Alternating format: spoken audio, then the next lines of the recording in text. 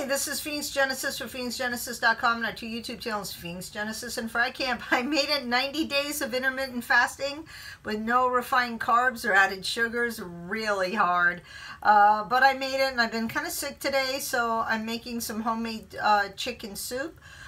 With no chicken. You could add chicken to it, but this is a vegetable chicken, so we're just gonna have some mushrooms, the organic chicken broth right here. Doesn't matter what brand, this is the one I'm using this time.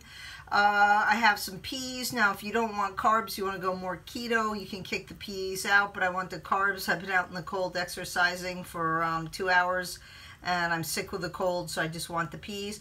I've got broccoli, I've got cauliflower. The broccoli and the peas are frozen, the cauliflower is fresh, the mushrooms are fresh, and I threw in some spring mix. You could put some spinach in there, but I ran out of spinach, so we got the spring mix. And then for seasoning, I had a little bit of olive oil, kind of thickens the broth, and I did some lime and some garlic and Himalayan salt and pepper, so it does taste quite interesting. So I'm going to go stir this and eat. I can't believe it's been 3 months. I'm still maintaining my 6 to 7 pound weight loss. Sometimes I'll go up a pound, I'll drop a pound, but I've been maintaining from the 170 to 164. And I'm still going out and exercising. I'm using resistance bands in addition to our walking. And Jake looks real hungry.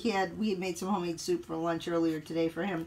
So, and they did have some good vegetables. They had some sweet potato. I also ate a sweet potato today. My boyfriend insisted because I'm sick. Anyway, gotta go. Stay healthy. Bye.